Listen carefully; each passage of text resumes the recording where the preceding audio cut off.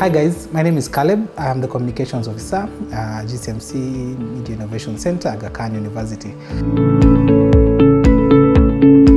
I'm basically here to share some of the challenges that we had and probably what we're looking forward to this year.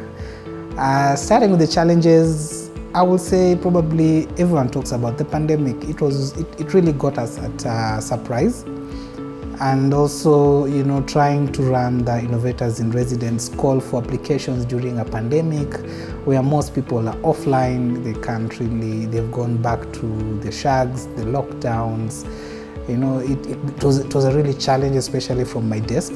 So we really had to pull strings, we had to pull creativity, we had to go the extra mile actually to ensure that we get the numbers applying for the program. And for those 3 months, we really worked around the clock, shooting videos, designing infographics, banners, doing voiceovers, translation.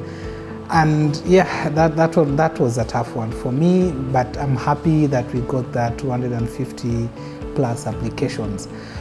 What I'm looking forward to this year, mostly I'm looking to generate a lot of content. I would like to showcase what the IC is.